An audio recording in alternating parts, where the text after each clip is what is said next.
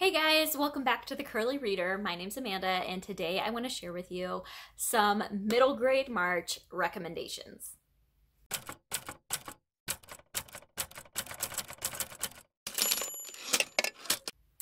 All right, so middle grade March is swiftly approaching, and I'm so excited to be co-hosting middle grade March this year with Krista from Books and Jams and Katie at Life Between Words.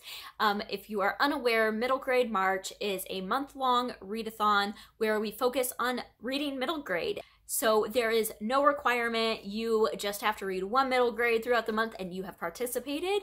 However, to make it a little bit more interesting, we have come up with 5 different challenges to help you expand your middle grade reading experience. So today I'm going to be sharing with you some recommendations for each of those challenges. So this does not include our group book, which I have around here somewhere, which is The Brave by James Bird. This is going to be our group book. We're so excited. You can find more details about this as well as the group read and some other fun middle grade March information in our announcement video, which I will link down below in the description box. So outside of our group book, our other 5 challenges, I'm going to give you 4 recommendations at least for each challenge. So let's just get into it. All right, the first challenge is to read a book with a silhouette on the cover. So I would be remiss to not recommend you read one of my favorite books of 2020, and that is Everything Else in the Universe by Tracy Holzer. This does have a silhouette on the cover. This is a middle grade historical fiction that takes place during the Vietnam War and follows our main character, Lucia, who her father is a doctor. He's a surgeon, and he is called up for medical draft and is drafted to Vietnam and comes home missing an arm. And it is about her processing that as well as making a friend and just kind of their experience. This book deals a lot with the political climate in the United States during the Vietnam War, specifically that of the attitude of like World War II veterans towards the Vietnam veterans and how awful they treated these men. And it was a very eye-opening and a wonderful reading experience. The writing is fantastic. Lucia and her friend have such a wonderful relationship. And yeah, I absolutely loved that book. So that is my first pick. My next recommendation is Wolf Hollow by Lauren Woke. I also read this in 2020 and I absolutely loved it. This takes place, I believe, also during World War II. I always thought it was between World War I and World War II, but I think it is during World War II. And it follows Annabelle. She lives in Pennsylvania in this kind of small, quiet town, and one day a bully moves in, and this bully starts targeting this World War I vet who just kind of roams the town. He's homeless, and she really starts targeting this man and making life very difficult for him. And so Annabelle decides to stand up for him, and it is beautifully written. Really, really great book. And so this also has a silhouette on the cover. All right. Number 3 for a silhouette on the cover is Chains by Lori Halse Anderson. I'm just noticing now that all of my recommendations for silhouette on the cover are historical fiction. So yeah, there's that. But Lori Halse Anderson wrote Chains. This is about the Revolutionary War and follows, I don't remember what the main character's name was now. But it follows our main character who is a slave and becomes a spy in the revolution. So there is that.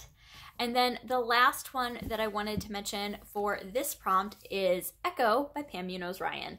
This is one of my all-time favorite historical this is one of my all-time favorite middle grade books ever. If you're going to read this, pick up the audiobook. You will not be disappointed. But this book follows a magical harmonica through the lives of 3 different children. And so this has 3 different kind of stories in it. One is the story of a boy living in Germany right at the start of World War II. Another one takes place in New England in the 1940s, and the other one takes place on the west coast of the United States in California, I believe, also in the late 40s, I believe. So, and the harmonica kind of ties these three stories together. It is so well done. It is so beautiful. Highly, highly, highly recommend this one for a book with a silhouette on the cover. All right, the next prompt is to read a book featuring a journey or an adventure. So for this, I would like to recommend Becoming Naomi Leon by Pam Munoz-Ryan. I read this last year during middle grade March and loved it. This is about our main character, Naomi Leon, who lives with her grandmother and goes on an adventure to Mexico to find her father. So that is what that is about, and it is so good. Another one that features a journey is Bud Not Buddy by Christopher Paul Curtis.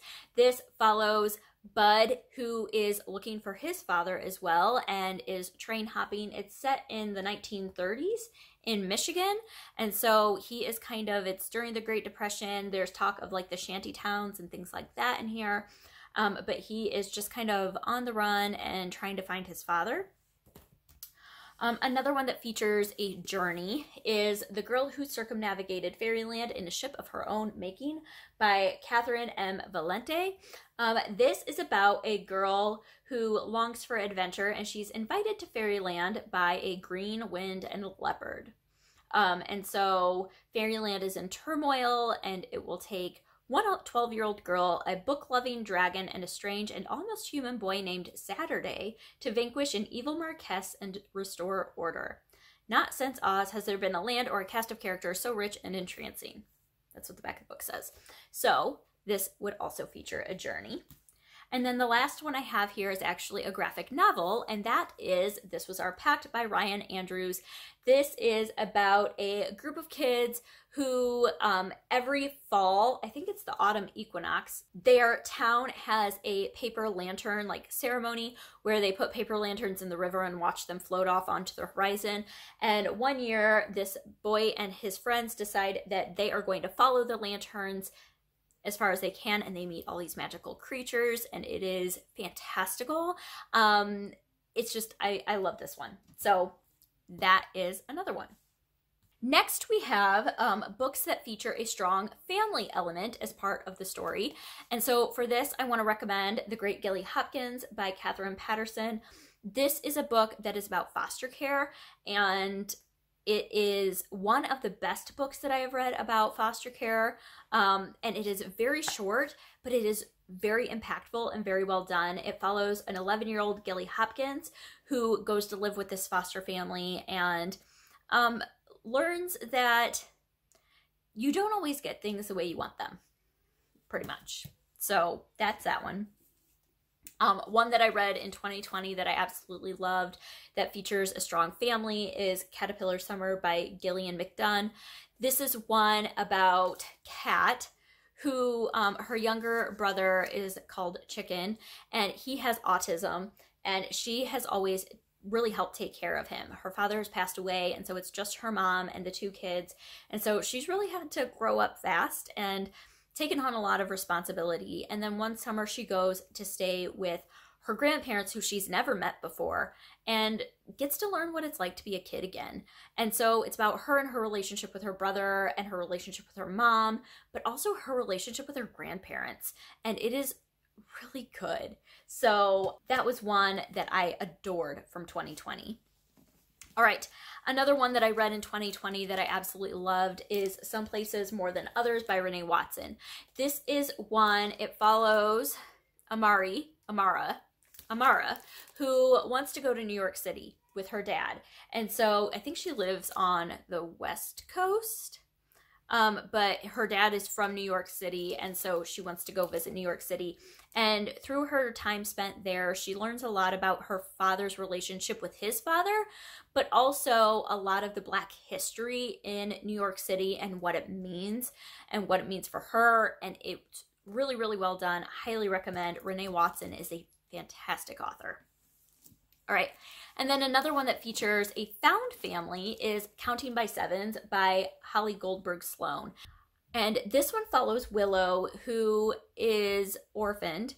And then she also is very, very high functioning, like can get a perfect on any standardized test. And people at school don't really know how to react to her. And it's a lot about just her found family. It's so well done. I love this one on audio. The narrator really encompasses Willow's personality very, very well. I actually wouldn't mind rereading this one because I've forgotten a lot about it, but it was so good. And I just remember adoring it. This is one that made me cry. I love it. And yeah, I love the found family element of that one. All right, moving on. The next prompt is to read a retelling. So this does not have to be a fairy tale retelling. It can be a retelling of a classic. It can be a retelling of a myth or legend, anything like that. And so for this one, the first one I want to recommend is The Sisters Grimm by Michael Buckley. This is the first one in a series. And this is a retelling of Grimm's fairy tales. It's basically these two girls who they realize that they are ancestors of the brothers Grimm. And so the girls have to take on the family responsibility of being fairy tale detectives. So that would be a fun one. Another fairy tale retelling that I loved is Mighty Jack by Ben Hatke. This is a graphic novel retelling of Jack and the Beanstalk. And so this one's a lot of fun. It's very different. And yeah, I really like this one. So that would be a fun one. One that I found in doing my research for this that really piqued my interest, that might get added to my own TBR actually, because I just think that this premise is fascinating, is The 12 by Cindy Lin. This is a retelling of the Zodiac, the Chinese Zodiac to be specific. And so it says to save her sister, she must fulfill her destiny. So this says, Usagi's breath was so shallow that she was dizzy. A priestess with the power of a tiger, the library sticker is over that word, so I don't know, manifested right here before her. It was impossible to deny the truth of what the three bandits, no, heirs, had been saying all along. The 12 had not completely been wiped out. A warrior still lived. Those with zodiac powers were not alone after all. So it's about basically the year you were born in, you get powers from that zodiac sign. And it just sounds so fun. Like that one sounded really interesting to me. Another one that would fit the retelling prompt is The Real Boy by Anne Ursu. I read Breadcrumbs by Anne Ursu, and I really liked her writing style. I wasn't a huge fan of the second half of Breadcrumbs, but I still really like the writing style. And this is a retelling of Pinocchio. So that sounded like a ton of fun, and it's a modern retelling. So yeah, check this one out if you're looking for a retelling. All right. And then the last prompt is to read a book published in the decade in which you were born. And so for recommendations, I decided to go through and I'm going to recommend one book from each decade, starting in the 1950s and going all the way through the 2010s. So let's do this. Ready? So for 1950, I am recommending The Borrowers by Mary Norton. This has to do with these tiny little people who live in the walls of your house, and they borrow things from you as they need them and then return them. So that is a classic that is so much fun. Published in the 1960s, I am recommending A Wrinkle in Time by Madeleine L'Engle. This is a classic sci-fi that basically follows two kids as they are searching for their father who has gone missing. And so, yeah, there's A Wrinkle in Time. For the 1970s, I am recommending A Bridge to Terabithia by Catherine Patterson. I adore this book so much. So this follows Jess Aarons, who he befriends this girl at school, and they create Terabithia in the woods, and it is their fantastical land. And it just follows the two of them, and then tragedy strikes, and it's about that, and it's so good, and it's really, really short. So definitely a fantastic read if you were born in the 1970s. If you were born in the 1980s, I highly, highly recommend you read Matilda by Roald Dahl. This is one of my all-time favorite middle grade books. I adore this book. This follows Matilda, who is a very, very gifted student, and because she's been very stifled most of her life, her creative juices start eking out in other ways, and she begins to have telekinetic powers, and her parents are horrible, and her teacher is wonderful, and it is so good. Definitely read Matilda if you were born in the 80s. If you were born in the 1990s, I recommend you read The Watsons Go to Birmingham, 1963 by Christopher Paul Curtis. This follows the Watsons as they travel from Flint, Michigan to Birmingham, Alabama in 1963, and just kind of the racial issues that they deal with along the way. If you were born in the 2000s, I recommend you read Artemis Fowl by Owen Colfer. This is a fantastic fantasy book that follows Artemis Fowl, who is a mastermind villain kid who is trying to steal gold from leprechauns. And it sounds really cheesy, but it's not. It is fantastic. It's full of fairies and leprechauns and all, but not in a way that you would think. It's wonderful. I love this book. Go check that one out. And then if you were born in the 2010s, I recommend you read The Lions of Little Rock by Kristen Levine. This one is one that I had my daughter read. I read it with her, and it is a wonderful book that covers the desegregation of schools in Arkansas, Little Rock, obviously. Little Rock, Arkansas in 1958.